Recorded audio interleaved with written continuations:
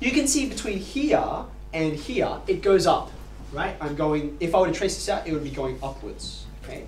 But then from here to here, something weird happens. It somehow drops down. So I'm kind of interested in how it does that, okay? So I'm going to cover up parts of the graph now, and I want you to help me think this through. I want us to focus just on this tiny, tiny bar graph here, okay? Just blinker out the rest of it for a second. I'm only interested in what happens in this tiny spot, okay? Remember, tan is, oops, sorry, green on pink. Green divided by pink. Tell me, is green getting bigger or smaller as you go from left to right? It's getting bigger. Not heaps fast, but it's getting bigger.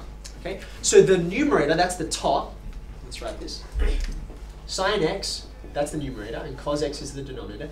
Sine x is getting bigger. It's getting bigger. All right? Have a look at the pink graph. That's cosine. That's the denominator. What's happening to that guy? He's dropping like a rock, right? He's going down towards zero. He's getting smaller and smaller and smaller. Okay? Now I want you to think about fractions for a second. Let me give you some actual numbers so you can think this through. Let's think about what happens if the numerator of a fraction gets bigger. Okay? So for example, if I gave you like 1 over 20, and then I made the numerator bigger, 2 over 20, and then 3 over 20, and then 4 over 20. You can see these fractions are progressively getting bigger. Do you agree with that? These guys are all bigger than the previous ones. What happens if I do the reverse, right? If I get the denominator and make it smaller. Okay? So for instance, if I start at 1 over 20, if I make the denominator smaller, I might get 1 over 19, then 1 over 18, then 1 over 17. Now this is not so obvious, but I think you can still work it out. As I go from left to right, what's happening to these fractions?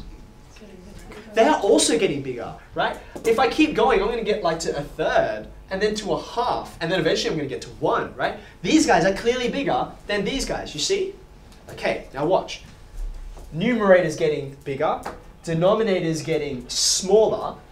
In the graph that we're looking at, for this tiny little section, both of these are happening at the same time, okay? So you told me this makes it bigger, and this makes it bigger. So if they're both happening, what do you expect?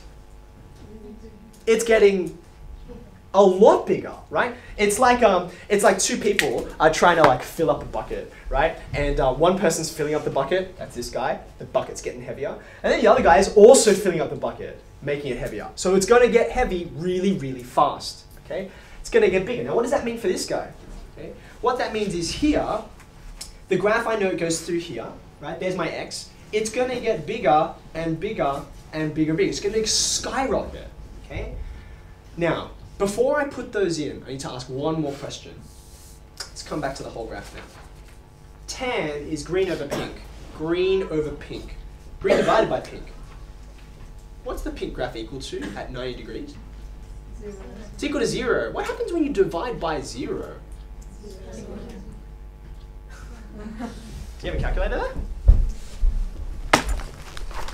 At least my calculator tells me, if it's still doing the same thing it did half an hour ago, is that when I do any number you like say 1 divided by 0, okay?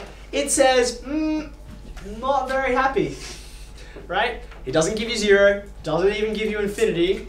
He says, forget it, it doesn't work, okay? You can't divide a number by 0. I won't go into the details now of why you can't do it, but there are very, very good reasons why you can't. It's not just the calculators are lazy, okay? So all that means is, for us, our graph, remember, from this little section we were just looking at, that section in there, it gets bigger and bigger and bigger and bigger, but it can never actually go to 90 degrees, right? So I want us to indicate that by, where's my black pen? No, seriously, where's my black pen? There it is. We're going to indicate that by drawing a vertical dotted line through 90 degrees. Okay, so it's going to look like this. Now this vertical dotted line has a special name, and I'll tell you it in a moment. But you don't need to worry about its name right now. You just need to get it on your diagram first.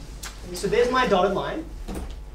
This dotted line is a vertical line. All vertical lines have the same kind of equation, namely x equals whatever number they go through. And this one goes through 90 degrees.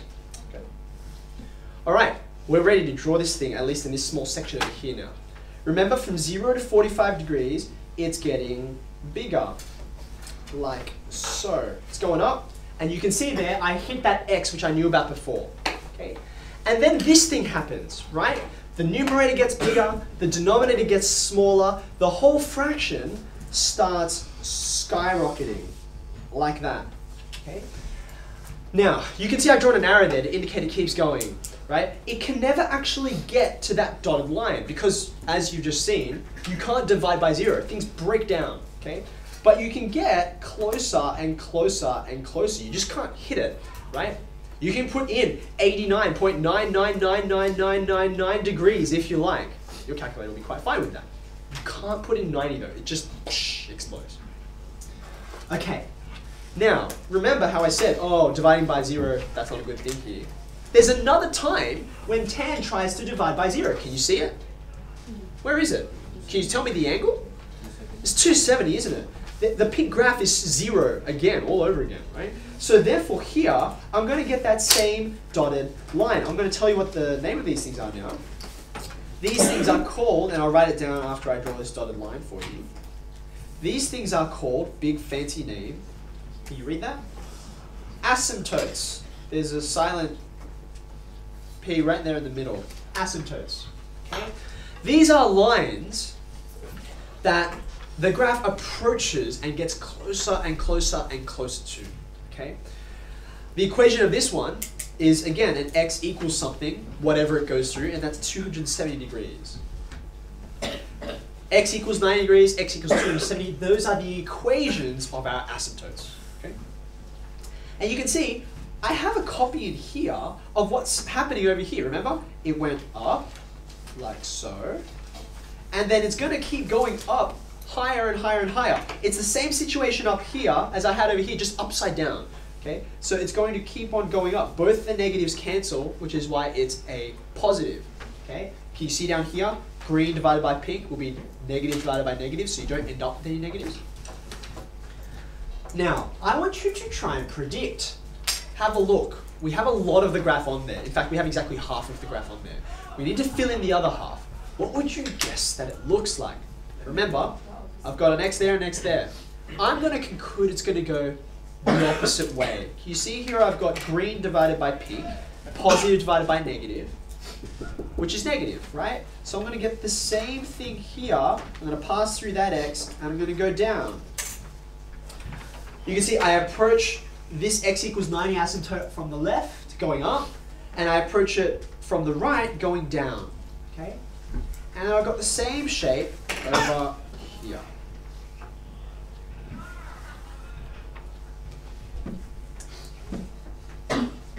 All right, see that weird black graph that we've got in there? Okay, that is the graph of y equals tan x, sine over cos. Let's notice a few things about it. Okay, firstly, it's got these weird guys, right? Asymptotes. The graph has breaks in it. That's really weird. Okay. Secondly, you can see, remember that sine and cosine, they're periodic. We said it just repeats over and over again. Tan is periodic as well, but it's a different kind of periodic. Sine and cosine are periodic every how many degrees? 360. That's how long I have to go around the circle till I get another copy of the same thing, right? But you have a look at this. It's a bit sneaky, right? Can you see, let's get my piece of paper again. Can you see that? Have a look at that shape. Have a look at it really carefully. Have it singed in your mind. Okay. Now, have a look at this shape. Does it not look familiar? From 0 to 180 is exactly the same as from 180 to 360. Okay. So this guy is not periodic every 360 degrees. In fact, he's periodic every 180 degrees. Right? Another way of seeing this is, you can see that guy, right? See that guy there? I could copy him and I could move him over to here, right? I guess it would go something like this. Up like that. Whichever chunk of 180 degrees you take, you're going to get that copy over and over again. Okay?